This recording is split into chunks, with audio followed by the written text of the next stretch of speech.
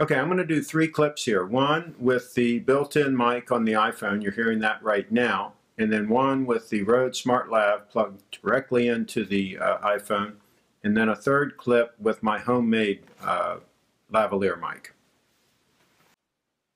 Okay, for this clip I have the Rode smartLav plugged in. Cord's a little bit tangled there. There we go. And I'm about the distance away where you can be with the cord that comes with it. You can see the Rode mic plugged right here and the cord going right to the iPhone. And I'm speaking in a normal voice, and again this just plugs straight into the iPhone. And so this is a quick situation where you want to mic somebody up and you want to see what kind of audio you get. And I'm going to be quiet for a second so you can hear background noise. Okay, and so that is the Rode mic straight in. So now we're going to try my homemade lavalier mic next. Okay, for this recording, I've got my homemade lavalier mic here that is made right out of an old pair of Apple earbuds. I just cut off the earphone part, and here's the mic right here. I'll flick it. And so this is a quick, cheap way to have a mic closer to your subject when you're shooting the video clip. So we'll see what this sounds like, and I'll be quiet for a moment for background noise. So there are 3 quick options for doing a quick interview video, and I'm using the Glyph, by the way, to put the iPhone on the tripod, and it's an inexpensive tripod. It's the beauty of using a lightweight camera like the iPhone. You can use an inexpensive tripod and a Glyph to put it up. So you can set this up quick in the field to do a quick down and dirty interview and get it done, and then of course upload it straight from the iPhone to YouTube or whatever service you want to use. So this is just another test of audio solutions for the iPhone 5S.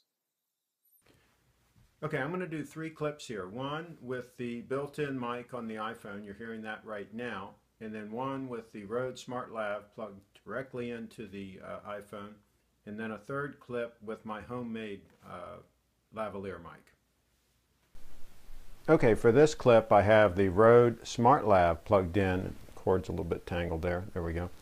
And I'm about the distance away where you can be with the cord that comes with it. You can see the Rode mic plugged right here and the cord going right to the iPhone. And I'm speaking in a normal voice, and again this just plugs straight into the iPhone. And so this is a quick situation where you want to mic somebody up and you want to see what kind of audio you get. And I'm going to be quiet for a second so you can hear background noise. Okay, and so that is the Rode mic straight in. So now we're going to try my homemade lavalier mic next.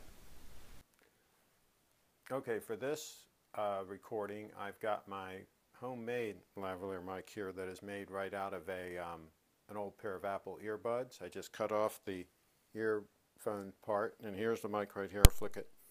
And so this is a quick, cheap way to have a mic closer to your subject when you're shooting the video clip. So we'll see what this sounds like, and I'll be quiet for a moment for background noise.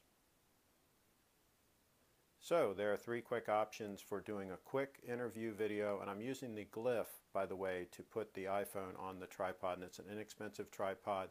It's the beauty of using a lightweight camera like the iPhone. You can use an inexpensive tripod and a Glyph to put it up. So you can set this up quick in the field to do a quick down and dirty interview and get it done, and then of course upload it straight from the iPhone to YouTube or whatever service you want to use. So this is just another test of audio solutions for the iPhone 5S.